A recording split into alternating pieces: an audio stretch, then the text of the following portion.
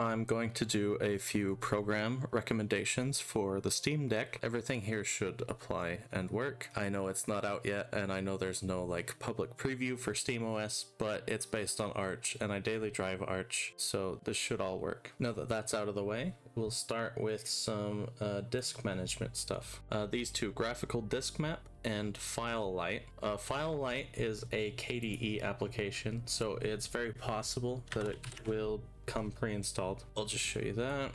I'll click on the root directory here and let that do its thing. Then I'll open Graphical Disk Map, let it do its thing also. So Graphical Disk Map, this is really similar to Windorstat if you've ever used that for Windows. And then FileLight serves a similar function. It just shows it in a different way. So you've got those two for seeing how your storage is being used up. All right, now for disk cleanup, we have Sweeper. Sweeper is a KDE app also, so it might come pre-installed. This just lets you clear some like common caches and stuff. And then another disk cleaning utility is BleachBit.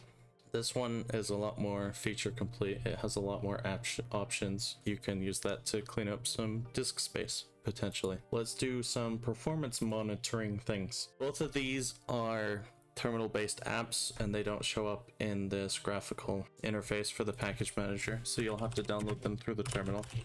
Just sudo pacman-S, and then we have BPY top, and then Radeon top.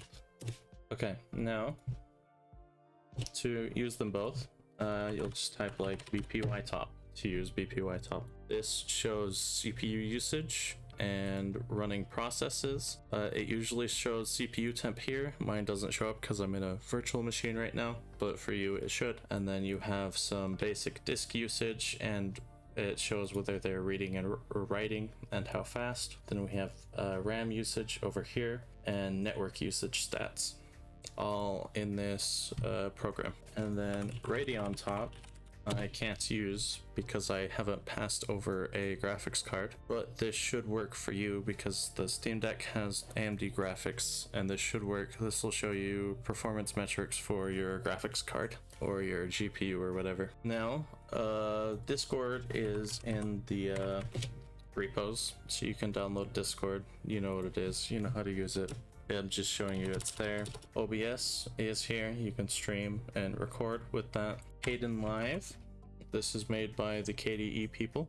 It's a nice video editor. It's free and it works well. I really enjoy it. Blender is in here too if you're into the 3D modeling and rendering stuff. Thanks for watching. Hit like if you enjoyed it. Hopefully this was helpful. Hopefully this will be helpful, and I will see you later.